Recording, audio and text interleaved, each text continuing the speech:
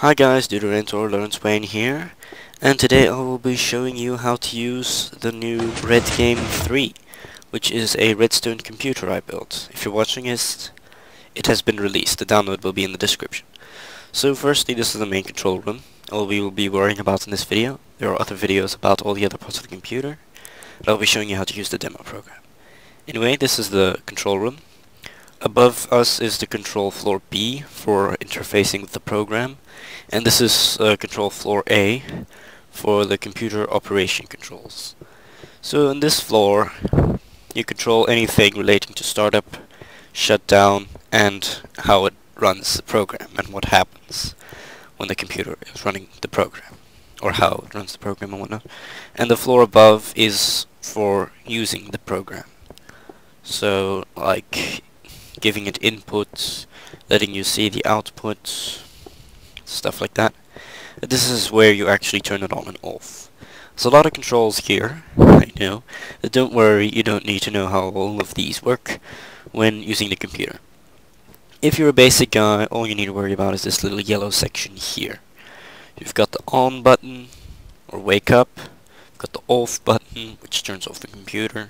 You've got the sleep button, which pauses the computer and lets you save and quit without it crashing. And to wake it up, you just push the on button again, and a little indicator to show whether it's on or off. Then some programs might need an RNG. You can turn that on here. You can turn that off because I currently have 16 FPS, and well, it doesn't seem to be dropping when I'm recording because it's being limited by the graphics card. Fancy talk for it's not going to lag. So, but usually turning on the RNG does lag, especially on servers. Lag meter, most useless piece of equipment on this in this entire computer.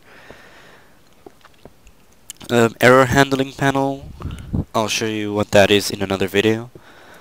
Here you've got the speed control. So if you have a laggy computer like mine, you can turn the speed to meh.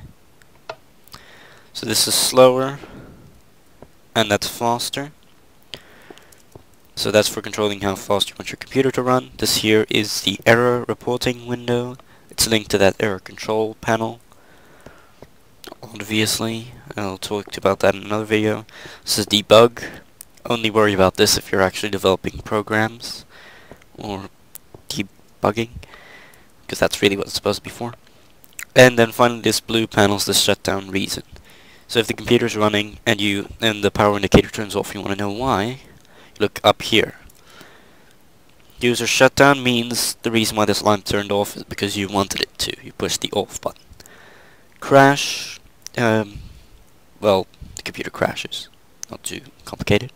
And software shutdown is when the program decides to turn off the computer. So in this case it's programmed with a multiplication program, which will multiply a number and display it on the display over there, and then turn itself off. But you know, it doesn't run for infinity. Some programs can run for infinity, like games. Okay, now how to reuse this computer, or how to run a program. First, you enter the numbers in binary. Binary isn't that hard, you just use the levers in combination. So if you want to enter 10, use 8 and 2. Don't worry, you can make any number from 0 to just above 1,000 with all these levers. Each one represents a number, so you just do a little bit of math to enter numbers. There'll eventually be a numpad here or something. But for now, that's how we're doing it. So let's do 5 times 4. Go to 4 and 1. And so that's step 1. Enter your number here and make sure input 1 is off. These, by the way, are toggle flip-flops. See? So make sure this is off and enter your number. And the computer must be off as well. Then jump down here. I'm turning down the speed because my computer lags when I'm recording. Don't need it to lag anymore. Yeah, it's lagging anyways. But okay, so this runs, then this lamp will turn on. Enter next number. So this panel is entirely controlled by the program. We are now running a program. One more thing, this isn't a calculator, people, this is a full computer. We got a graphics processor screen over there, and whatnot. I can run games, and I'm eventually going to make it render 3D shapes on the screen. Using basic 3D, I'll discuss that in yet another video. Anyways, we're doing 5 times 4, so that was 5. Now we're entering 4. And then you push this button, and that will turn on that switch. Wait for indicator D to turn off. And then we turn this off. And now we wait for the number to update on that screen over there. While we do, because it takes a while on its slower speed and it's software multiplication, which means there is no actual multiplication function, it's performing a really complicated algorithm to calculate the answer. I'll show you an error detection system. So if there's a warning or an error, one of these lamps will turn on depending on what it is. So if it's a warning, the warning lamp will turn on, obviously. And, well, you can choose whether to shut down on warning, or it will shut down on error because errors are unavoidable. So this lever is up, because warnings, such as this one, I'll show you what it is over there, they're supposed to happen in this program because of the way it calculates stuff. So just keep that switch up or it'll crash. And a error or warning, as it's in yellow, is shift underflow, which is a bit of, well, it's too complicated to explain right now. So when the program's done, you can just hit clear errors, and if it annoys you, you can pull up the log errors. But for this program, do not pull down shutdown on warning. One last thing, the sleep button will put the computer on pause. Just giving you a quick demonstration of that. You can't really see the lag difference because recording's already making enough lag. But yeah. Eventually this lamp will turn off when the program's done running, which should be soon. And then the software shutdown lamp should turn on. Hopefully not the crash indicator. And that will indicate that the program is done running and the number is available on that screen. Also, one more thing, don't change the speed while the computer's running. That's stupid and it's going to cause problems. Possibly even a crash. But most of the time, changing the speed while the computer's running isn't detected. So here it is, it's done. Computer's now off. The reasons it's off is because the program is done running. And the answer should be displayed on our display right here, which is 16 and 4. If you can do math, you would know that that is 20. You will also know that 16 plus 4 is equivalent to 4 times 5. Yeah, and I guess that's it.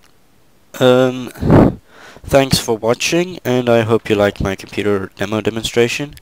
Please note that the program doesn't seem to be foolproof yet. I wouldn't recommend doing math that has answers with 3 digits, even though it should be able to process 3 digits.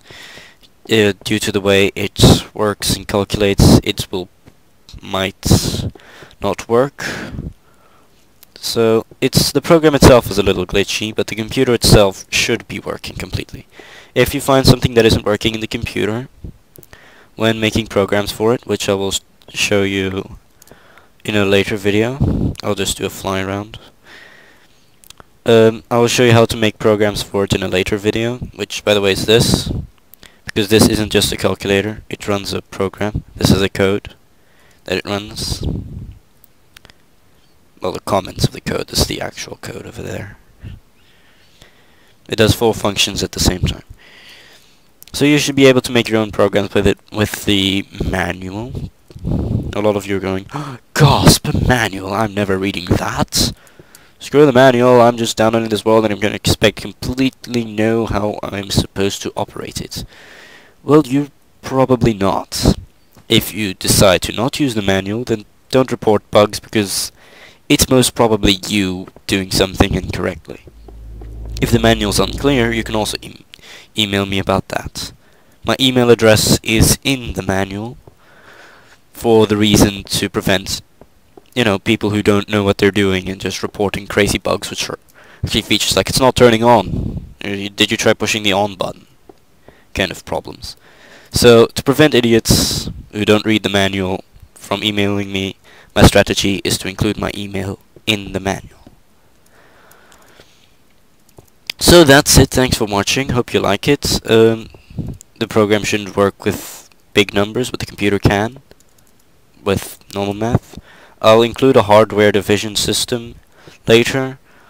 There's also a serial system, which you can make devices for. So if you're interested in building stuff, you can build serial, printer, you can make a printer, you can make gigabytes and gigabytes of RAM for this computer, if you can manage to fit that on the map. I probably don't think you can. This, for example, is the example serial device. All it does is it takes in serial and it then sends it back to the computer. It's an echo device. It's just an example, and it includes the templates for the receiver and the sender.